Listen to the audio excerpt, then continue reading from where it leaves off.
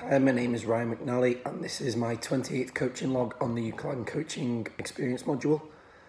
If you'll apologise, the poor voice, I'm not feeling too well.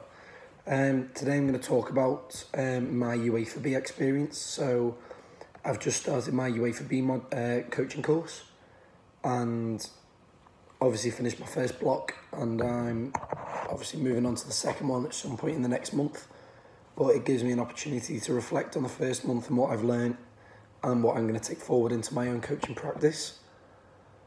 But kind of looking at the UEFA B overall, I feel like it was a really beneficial experience for me those first 3 days, because I got to meet new coaches and academy levels. I got to go back and forwards with FA coach mentors who know a lot about the game and kind of pick their brains about different ideas and concepts that I have, and also kind of clarify what they're asking me, and confide in them and being able to trust what they're saying and take it in myself. But today I'm going to look at kind of the experience I had. So the positives that I had, I'd probably say that networking with other people was really, really big for me. Obviously we went as a group from Preston North End, there was 5 of us. But we got to meet coaches from Blackpool, Liverpool, Chester, Morecambe, Accrington, loads of local academies.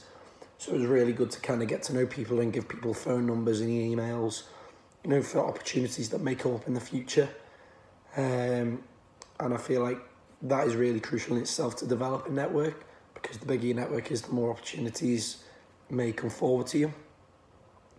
Another positive was kind of confirming knowledge that I've learned on my university course. So different coaching methods, different learning styles that we cover, kind of reinforce my education through my university course. I'd also say that another positive was trying new things. So I got to lead a session where I was mic'd up on a microphone and also being videoed. So it gave me a really good opportunity to reflect, but also trying new coaching styles and new sessions and new ideas with different people and different age groups was really, really beneficial. The next thing I'm going to look at is the learning experiences I took from it. I feel like understanding the way different coaches think was something that I learned a lot about. Some people have to, note everything down. Some have to physically do the session. Others just observe and get the session. And that can be translated into players as well. As we know very well, they've got different learning styles. Some are kinesthetic, some are visual, some are auditorial. And I feel like recognising that I need to cater to all these different learning styles is quite a reality check for me. And trying to make sure I do that throughout my sessions from now on. I'd probably say another learning experience was kind of developing my tactical knowledge of the game. There's a lot more tactical emphasis now, and developing all 4 corners of the game in tandem with each other, in sync with each other, and learning to do that process by process. Obviously it starts at the basic level, but building them up equally is just as important as developing the player.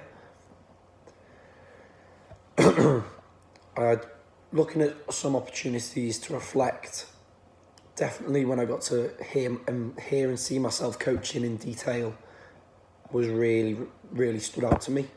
It was crucial that I did that in a way that I can now see that I do this every week, this key topic, but I don't know if I'm doing it right. So that point, that chance that I got to look at it and observe it from a third-person view was really beneficial, and I see if I'm doing it right or I can improve it in a different way.